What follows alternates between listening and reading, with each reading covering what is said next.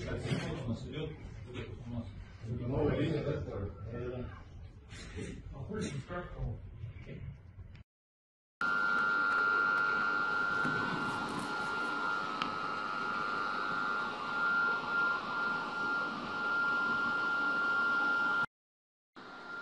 Usinsk, Transneft. Что-то где-то эта линия загорелась.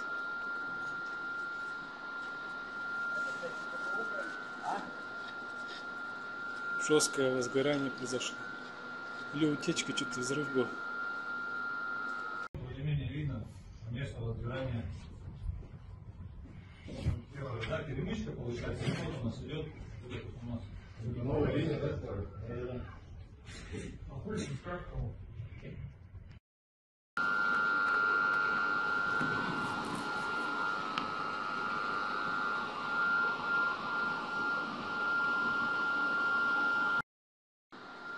Usinsk, Transneft. Что-то где-то эта линия загорелась.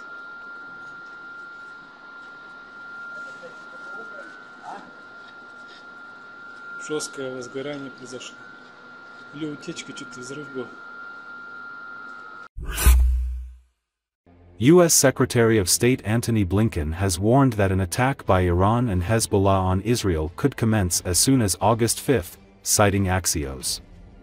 The head of American diplomacy convened a conference call with close U.S. allies from the Group of Seven to coordinate actions and attempt a last-minute effort to exert diplomatic pressure on Iran and Hezbollah to minimize their retaliation. According to Blinken, limiting the impact of Islamist strikes is the best chance to prevent a full-scale war. Blinken emphasized that the U.S. is convinced that Iran and Hezbollah are planning retaliation. However, he did not specify what form this retaliation might take, compared to the attack on Israel on April 13, when Tehran launched nearly 350 drones and missiles at Israel.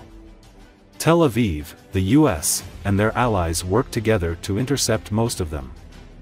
The Secretary of State said the U.S. doesn't know the exact timing of the attacks but stressed it could start as early as the next 24 to 48 hours, meaning as early as Monday. He also told his counterparts the U.S. is making efforts to break the escalatory cycle by trying to limit the attacks by Iran and Hezbollah as much as possible and then restrain the Israeli response. The Secretary of State appealed to the foreign ministers of the G7 countries, urging them to apply diplomatic pressure on Iran, Hezbollah, and Israel to maintain maximum restraint. One source who participated in the phone call reported that Blinken appeared disappointed in informing ministers about recent negotiations with Israel regarding the release of hostages in the Gaza Strip and a ceasefire agreement. He mentioned that before the assassination in Tehran, the White House was close to a breakthrough and that now a deal is needed more than ever. At the end of July, Hamas political leader Ismail Haniyeh was killed in Tehran. According to Western media reports, he was blown up in a building by Iranian special forces recruited by Mossad.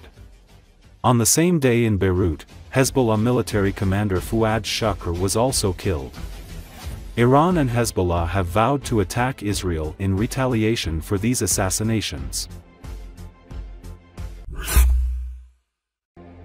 Analysts at the Institute for the Study of War have noted that in order to use the F-16s that have arrived in Ukraine, the defense forces should focus on defeating Russian air defense in the Russian rear and on occupied Ukrainian territories with Western long-range weapons. Ukraine reported that it had received the first batch of US-made F-16 fighter jets.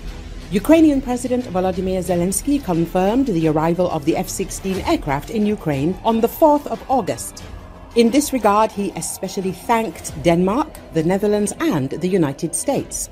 The ISW continues to assess that Ukraine will need a substantial number of F-16 jets in order to field them at the scale necessary for Ukraine to succeed in integrating fixed-wing aircraft into its wider air defense umbrella.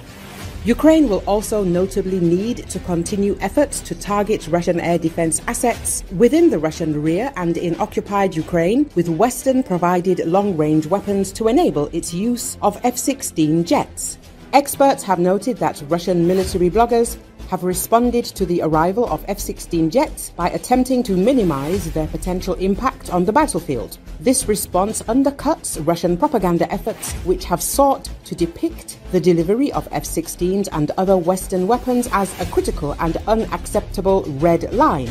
Several Russian bloggers have stated that the Western and Ukrainian media are exaggerating the arrival of the F-16s to deflect attention from setback on the battlefield. Many bloggers quickly shifted their focus to how Russian forces would aim to target and eliminate the aircraft. In the Russian media space, commentators and officials often contend that the supply of Western arms to Ukraine constitutes a red line which, if breached, would necessitate a heightened Russian response. Nevertheless, Russia has consistently shown that its invocation of red lines is a tactic to deter the West from providing additional military support to Ukraine. Western and Ukrainian strategies have crossed these self-declared Russian red lines multiple times since the full-scale war began without provoking a substantial Russian reaction. Statements from Russian military bloggers indicate that this trend will likely continue with the deployment of F-16s.